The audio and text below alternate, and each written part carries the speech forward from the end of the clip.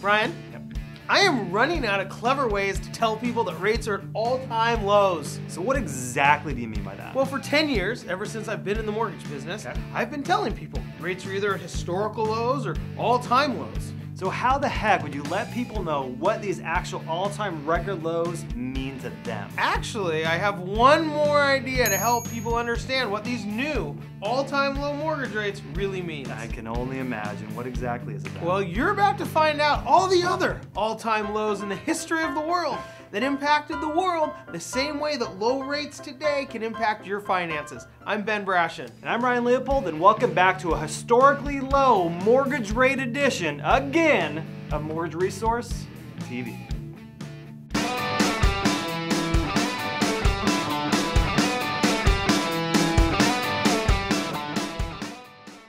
Well, Ryan, the world's lowest limbo record in the world was set by Shamika Charles in 2010 at 8.5 inches.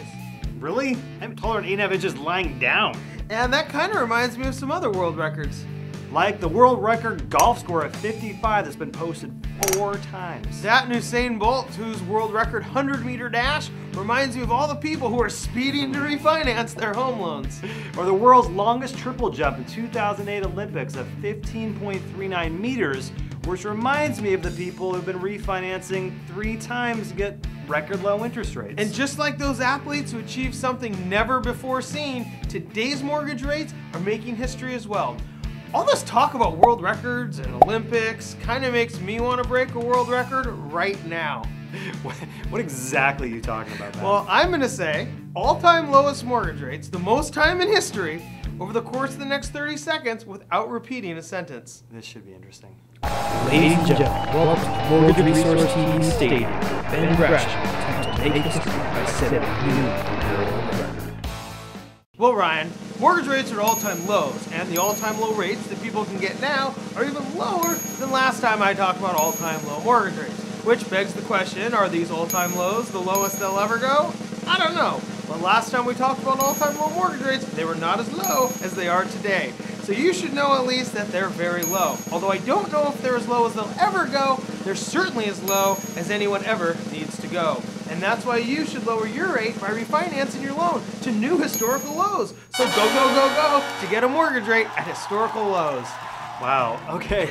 And on another world record, Ben, you've just embarrassed yourself for an amazing 30 seconds. That's amazing. Well, Ryan, it's the last clever way I can tell people about historical lows and break a record at the same time. I get it. So there you have it. Mortgage rates are at all-time, never seen before lows. So let us know if you want to see what these all-time record lows can do for you or your clients. That's it.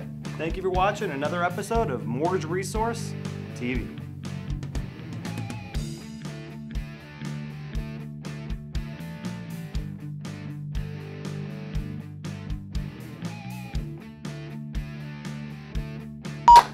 Ryan, I'm running out of ways. Clever ways. Just read the script. Just read it.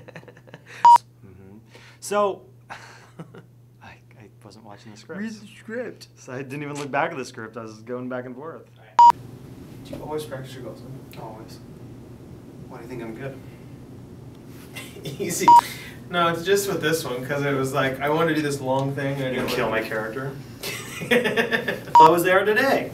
So you should know that they're very low. Although I would understand. Okay, no, That was pretty good though.